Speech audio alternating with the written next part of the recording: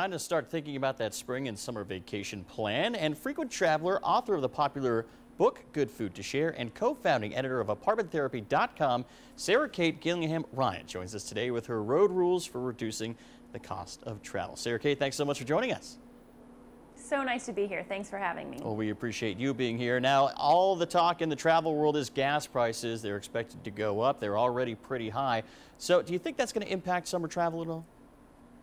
I do. I think people get scared when things like gas prices rise, but it's important that people still travel. And I think a lot of people are just finding ways to do it in a more budget-friendly way. One of my favorite ways to travel with a tighter budget without compromising comfort is to find a hotel to stay in like Hyatt House, where you have everything you need for your trip under one roof. So amenities like free Wi-Fi and a 24/7 gym and a full free hot breakfast. If you're traveling with a family, say of 4 people, that's a huge savings. Allows you to spend some money out doing some activities.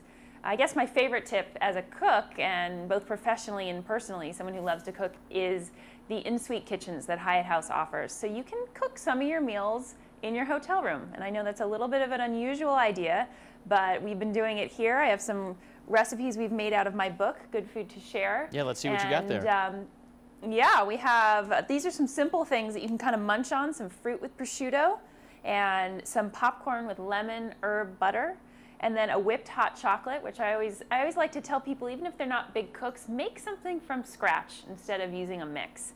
And so with this kitchen behind me, you can do any of these things. You could even make a full lasagna. So it really depends on how much energy you want to put into cooking.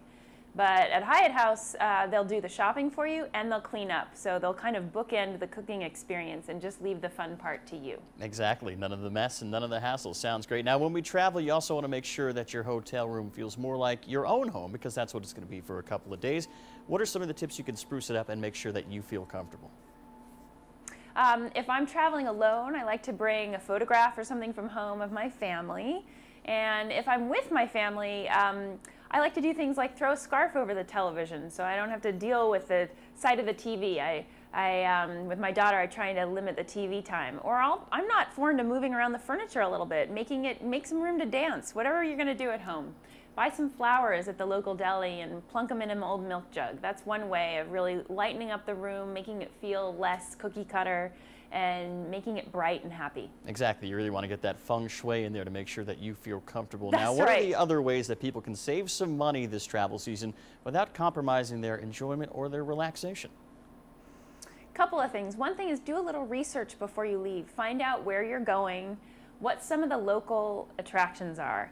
I always find I have more fun when I do what the locals do and not so much what the tourists do. So do some research ahead of time. If you don't have a lot of time, at Hyatt House, there's someone called a house host. They're like a concierge, and they will help you figure out what to do.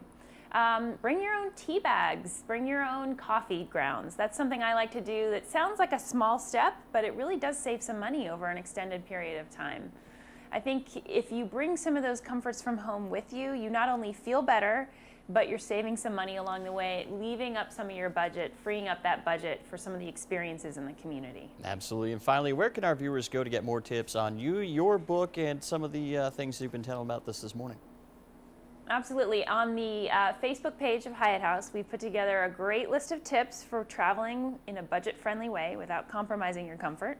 There's also information about some of the recipes I've adapted from my book, Good Food to Share, for Hyatt House. So these are recipes really meant for cooking on the road, as long as you have access to a grocery store. And you can also enter a great contest on the Facebook page where you and 9 of your friends can win a trip to any Hyatt House in the U.S.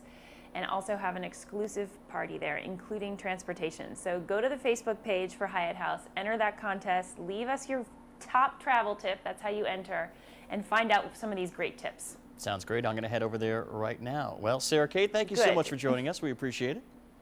Thanks for having me. It was really fun. A happy summer to you. All right, we'll be right back with more Low Country Live in just a moment.